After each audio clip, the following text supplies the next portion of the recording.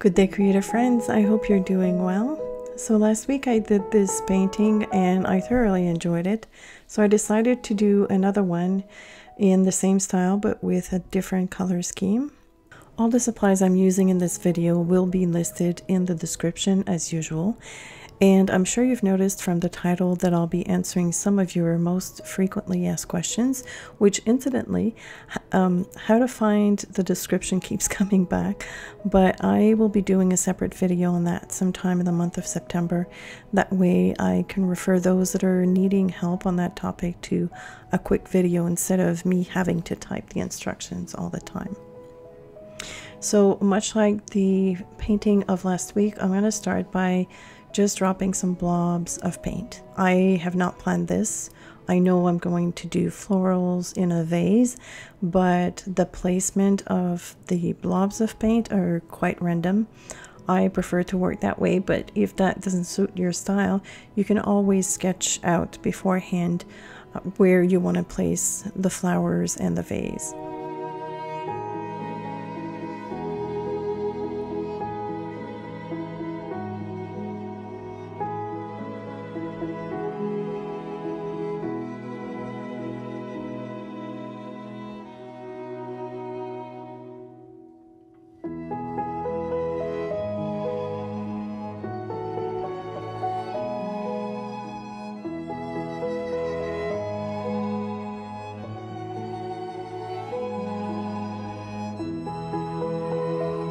So the first question is, did you study art? And the answer is no. I am self-taught, but sometimes I wish I'd gone to art school to learn the basics like color theory and composition. And in case you're curious, I've been seriously dedicated to this creative journey for almost 7 years now. And it shocked the heck out of me today when I did the calculation, but yeah.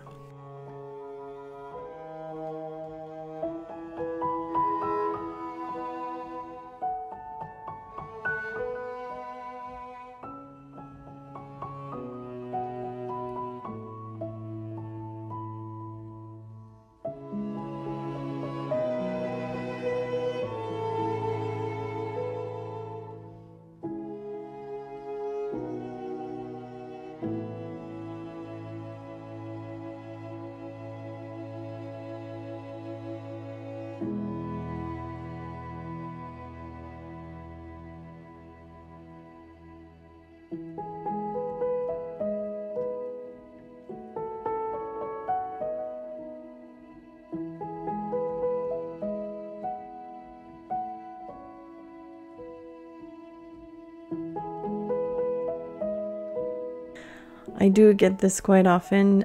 Some of you have detected an accent. I'm wanting to know where I'm from. So I am French Canadian. I live in the suburbs of Montreal. And fun fact, I have learned how to speak English by watching The Partridge Family. I know I'm dating myself here, but I was in love with David Cassidy. So I would clip magazine articles of him and translate with an old dictionary in my scrapbooks. And then when I started working in the corporate world, English was, I mean, you had to know how to speak English if you wanted to have the best jobs.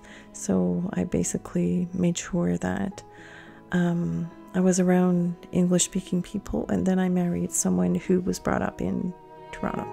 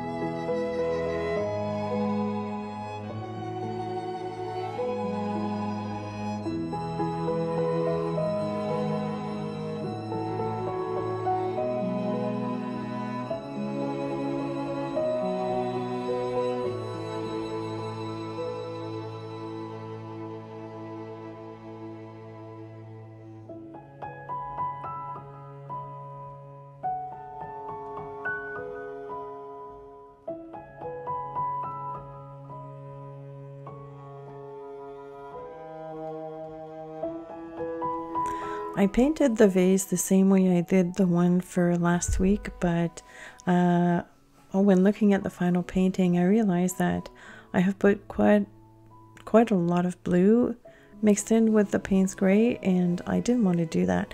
I wanted the vase to be darker, kind of like the one from last week, but I didn't realize it until everything was done, and I didn't want to go over what I had done, especially when I had already added that beautiful gold in there. So it's going to stay like this. So obviously before doodling you need to let the piece dry, so this is what it looks like. I just love the gold there. I love the way it dissipates, but not too much, so that you still get the full impact of it. And another question that I get often is, what are your favorite pens for doodling? And this also I will address in a separate video because the answer would be way too long for me to include it in here. There's different pens for different style of doodling, so yeah, it's a little bit more complicated than that. So I want to talk a bit about the doodling style for this particular painting.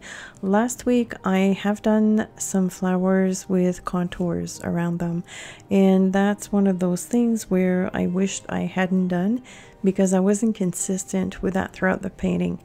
And for this one I decided for no outline whatsoever. So I restricted the doodles inside the paint blobs, but did not define the outline, basically. So it was a lot of fun because there are some blobs that are in my eyes over and or in front of other ones, so I had to really focus on that to render the proper illusion that I had in my head. The only thing that I wish I had done, but I couldn't find the proper way to do it, is, for instance, this flower, and I have two other ones, is blue and it's the same color as the vase. And because of the doodling style that I chose for these particular flowers, there's no distinction between the flower and the vase. Like, we don't know where it stops and where it begins. So, and I couldn't figure out the proper way to do it, and so I decided to just leave it alone. I contemplated adding a shadow underneath the flower, and I thought it would look weird because nowhere else in the painting do I have shading. So I just decided to let it be finally.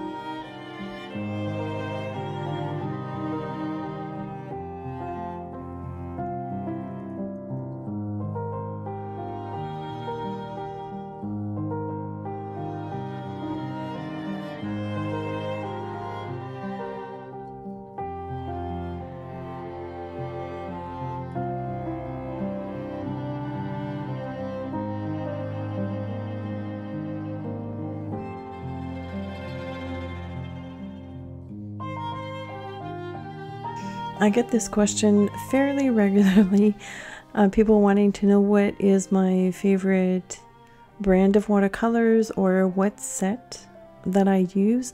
And the only set that I use is one that was given to me by a friend of mine, and it's the Muji. So this is the one that I usually, when I paint with the Muji colors, I don't mix with other brands. I'm not sure why, but It's just convenient. It's in just one separate case. So if I want to reach for that one, I'll use, it's pretty much complete. It's the 36 color set that I have.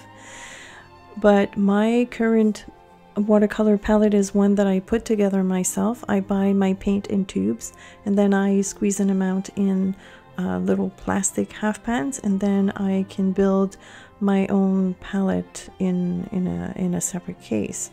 And it changes sometimes. It evolves. Sometimes I will swap a color for another one because I'm not using a particular color. And in my set I have all kinds, all brands.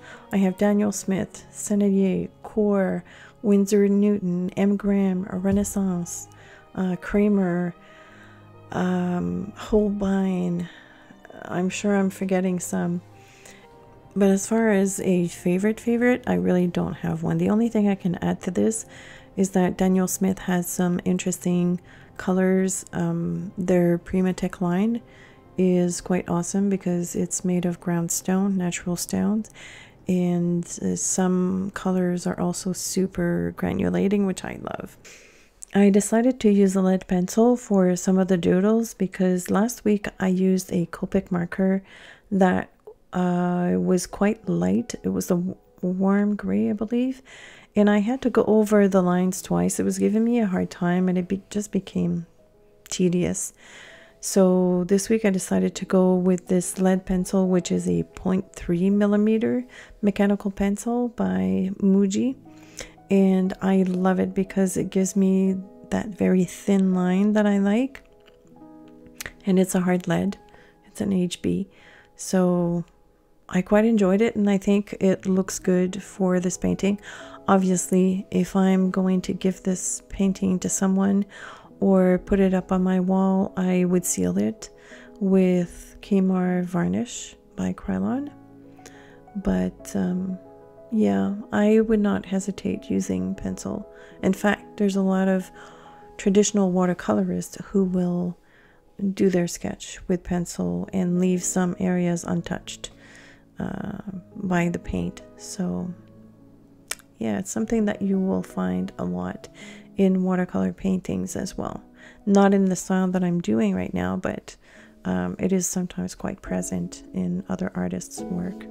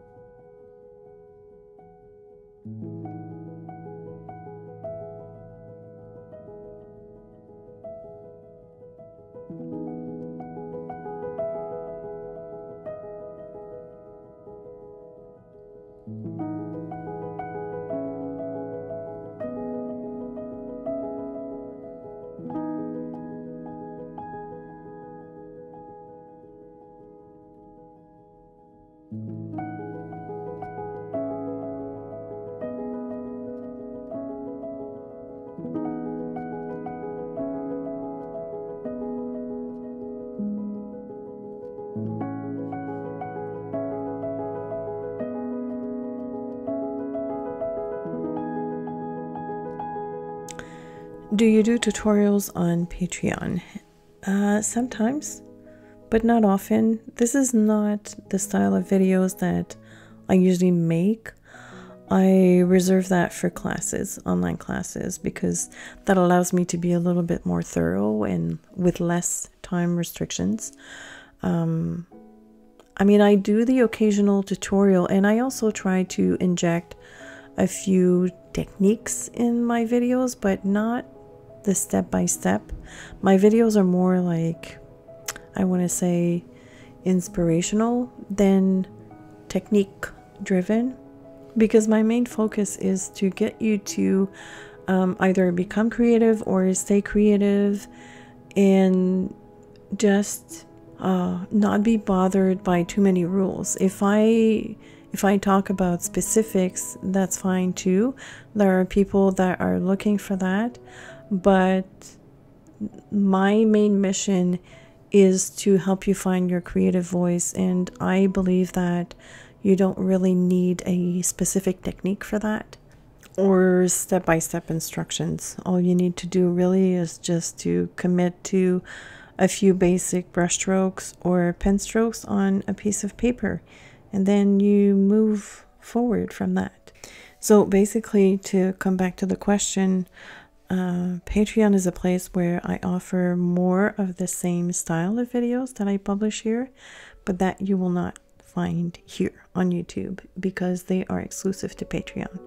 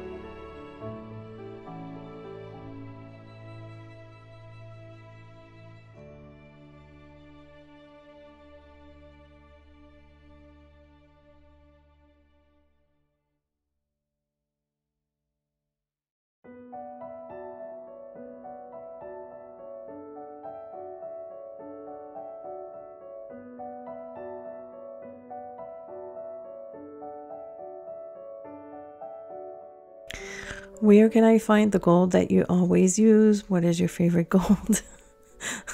It's pale gold by Kremer Pigments, and I always add the link to the paint in the description, just because it's not something that you will be able to buy at your regular art supply store or on Amazon. It's strictly sold by Kremer Pigments in New York City. There's also a European link as well, because the head office of Kremer Pigments is in Germany. And no, I don't have any affiliation with Kremer Pigments. I buy my own paint. I buy my own gold.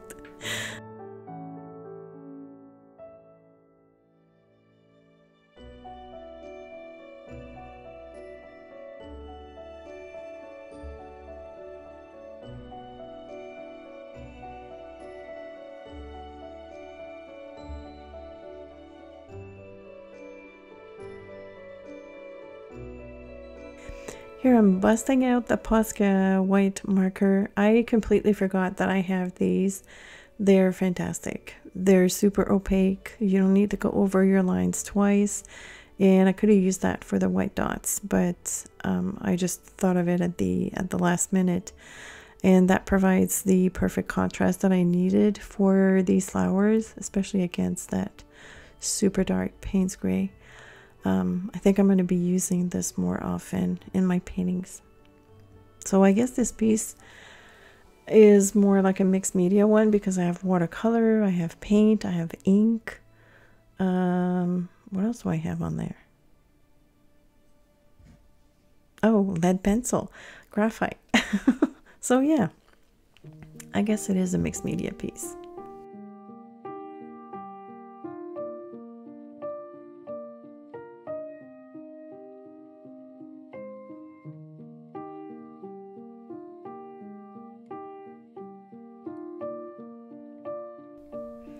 So this question comes up all the time. What is that symbol that you draw in small on your paintings, and how did you come about it? So basically, it is what we refer to as our chops.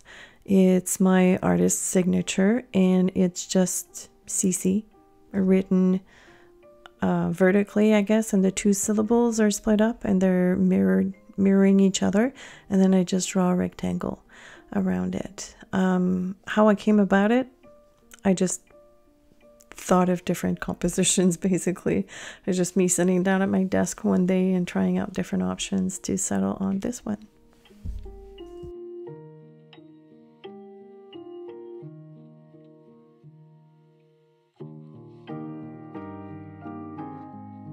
I really love how this painting turned out, and here are the two side by side. At the last minute, I decided to add a little bit of gold in some of the flowers because I realized that I had less gold on this one than on the one from last week. But we're done.